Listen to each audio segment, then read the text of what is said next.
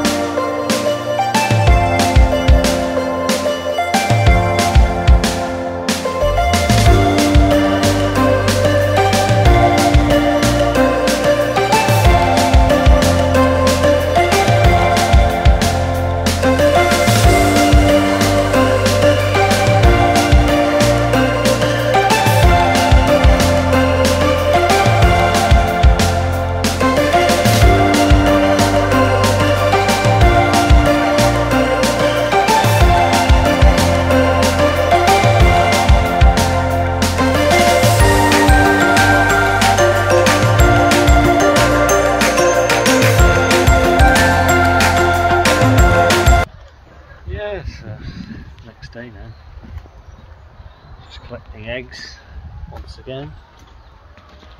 So yeah, we went and did some small baling yesterday.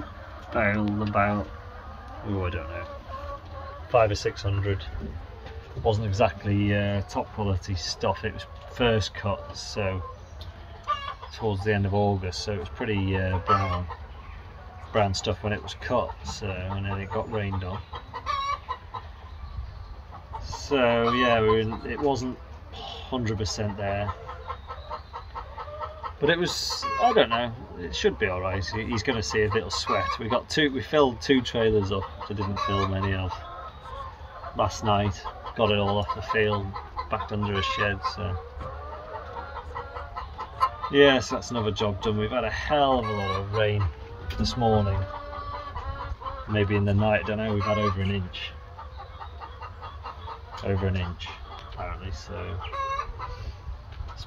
spoilt the job for today. So probably end the video here. I was hoping to spread some muck out today and get some on some of the fields that I can't graze, and maybe some composted muck and get another cut off it maybe end of September. But it would have been really good to have it washed in. Anyway, can't have everything.